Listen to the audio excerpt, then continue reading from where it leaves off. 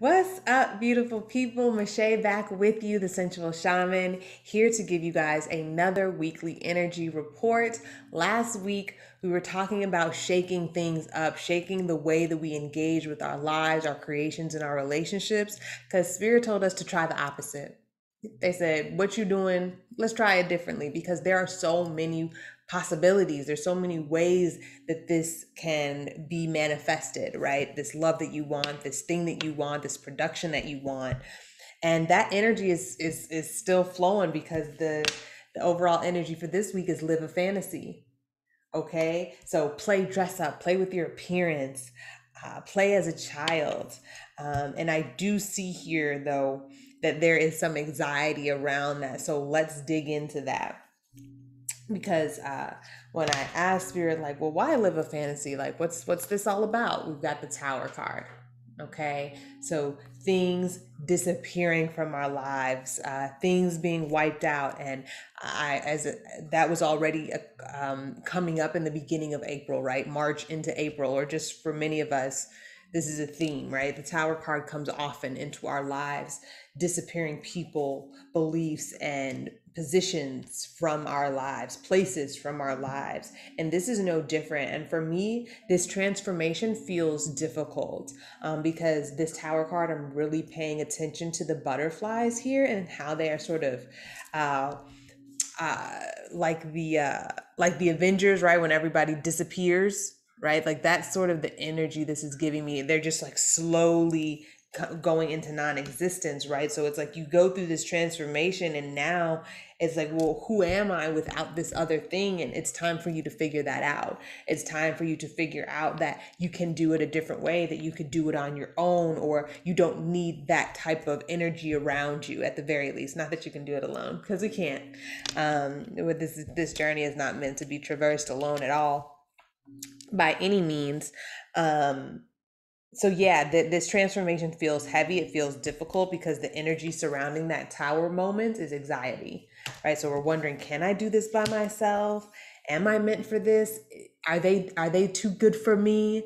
Am I ready for this? Am I ready for this sort of visibility? Am I ready to be big? Am I ready to be bold? Am I ready to look different, be different? Is my life like, am I financially ready? Am I mentally ready? Is my heart ready? So I feel you guys asking yourselves all these questions and breathe.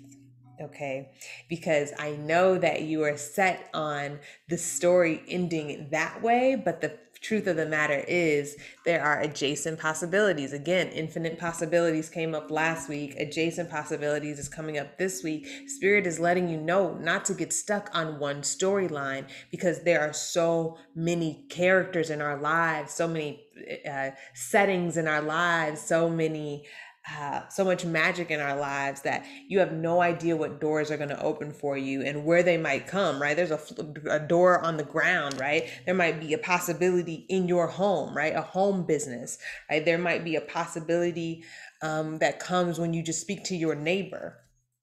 So don't be afraid of this tower moment because the doors of possibility are opening. Okay, they were already open, and perhaps there is a need for Spirit to say, you know what, I'm gonna take that option away because they're not looking around.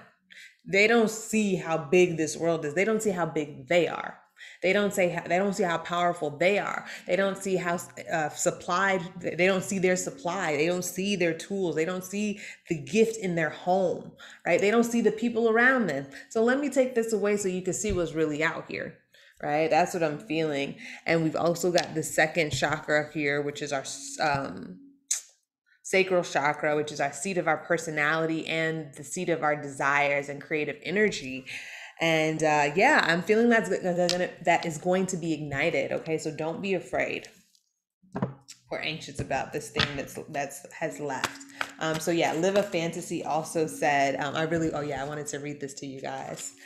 Um, Fantasy adds a certain levity to a situation that requires grand measures, right? So play a little, right? Play a little is the invitation. Play in your relationships. Don't take them so seriously. Stop interrogating people. Stop trying to make them the one and just live playfully. but also, yield to reality when necessary, which is exactly what this card says, right? Yield to reality when necessary. All right. The magician understands the value of creating an environment to facilitate an experience. I'm going to read that again because that is so delicious.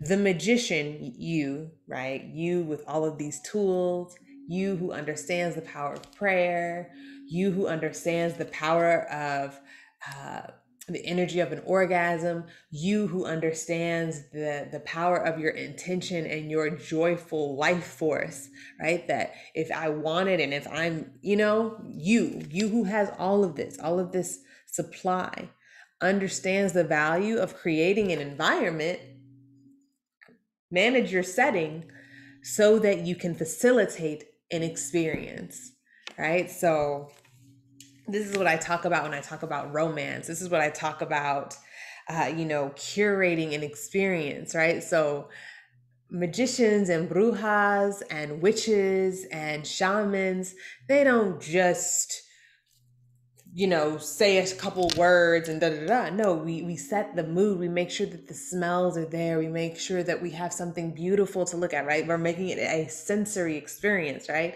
That is why I did not just name myself the sensual shaman because I found healing through masturbation. I named myself the sensual shaman as an invitation to remember to make as much as I can, everything a sensual experience, right? To delight my ears and my eyes and my hands and my feet and my heart, playing with temperature, right? Making sure that when people come into your home, there's a feeling that they get. All right. So we must understand the value of creating an environment to facilitate an experience. Right, so that is why women play with their appearance, because I'm creating an environment so that I and other people who engage with me have a different experience of me, right? Of us, right? So, right, Michelle with the fro is a different vibe. It's a different experience, right? I'm experiencing me different, right? I'm like, ooh, okay, like what does this feel like?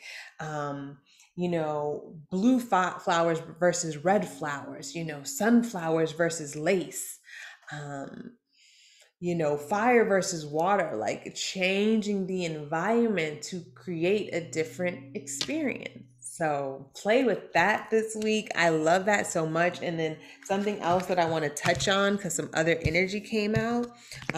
We've got the door to romance coming up, but on either side, we've got the thinking woman and then the sun on either side of that door to romance, which feels like to me your mind won't get you to that door of romance, won't get you to that love that you want to experience, right? So thinking about how we can facilitate our environment, right? Our inner environment, right? What are we putting in our inner environment to welcome love in, to invite love in? Are we filled with mistrust and betrayals?